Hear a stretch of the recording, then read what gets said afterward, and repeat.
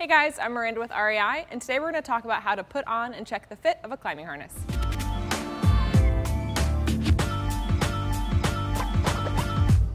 So the first thing that you'll want to do when you take your harness out of the bag is just make sure that there are no twists in the harness before you put it on.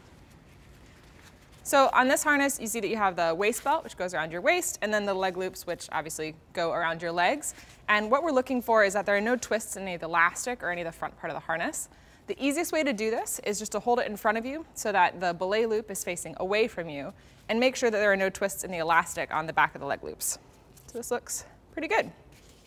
Before you step into the harness, make sure that all of the buckles are loosened up. This just makes it easier to put it on. On this harness, there's only one double back buckle, but sometimes we'll have up to 4. So 2 on the waist belt and then 2 on the leg loops as well. There are 2 main ways that people will put on harnesses. One is just to set it on the ground and then step into it and pull it up. The other is just to put it on like pants, which is what I generally do. So you just step into it the same way that you would the legs on your pants. That's 1 and 2 leg loops. We want the waist belt on the harness to be over your hip bones. This is just so that in case you were to flip upside down, you're not going to fall out of the harness. So once I have the leg loops up and the waist belt on the harness up over my hip bones, I'm going to go ahead and tighten it down. So I'm just grabbing this strap that comes from one side of the padding and then pulling it in the opposite direction. And then adjust the leg loops. There we go. So now that I have the harness on, we're going to talk about fit.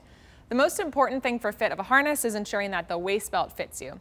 A good way to check this is by grabbing onto the gear loops and pulling down, making sure it doesn't go over your hip bones. Or you can take a flat hand and insert it into the waist belt of the harness, make a fist, and make sure you can't pull it out. Ideally, when you have the right harness, the padding on the harness will be touching or slightly overlapping. If it's totally maxed out, you don't get a ton of adjustability, and it's probably a good idea to try a larger harness. If the harness is so loose that you have a significant amount of webbing showing with no padding, it can be uncomfortable as that webbing can cut into you while you're climbing, like this.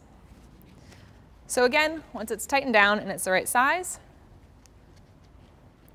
that padding will ideally be touching or overlapping like I have it here.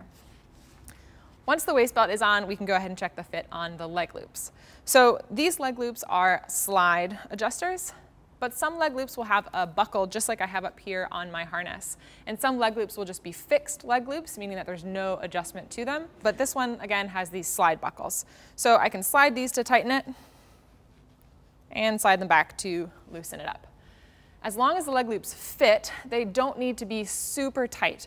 They should be snug but not uncomfortable. I like to climb with my leg loops a little bit looser, but again, that's just up to personal preference. As far as sizes of harnesses go, you can get a general idea of what size you need by checking different brands and looking at their size charts, measuring your body, and then choosing the size that corresponds.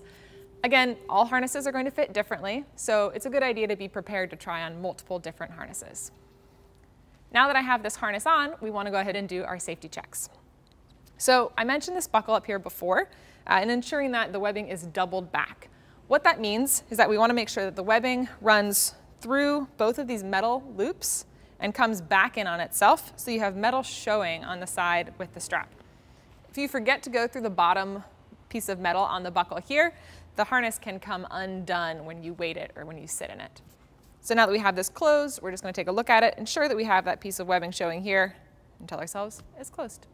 Now this harness only has one buckle that's doubled back, but some will have up to 4 or more, 2 on the leg loops and then sometimes 2 on the waist belt of the harness.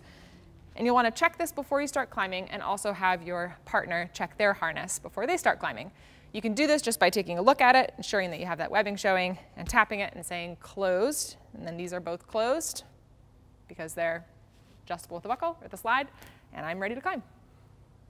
Like backpacks, most climbing harnesses are going to feel comfortable until you climb in them. So it's a good idea to hang in it for a little while until you purchase it to make sure that it fits you right.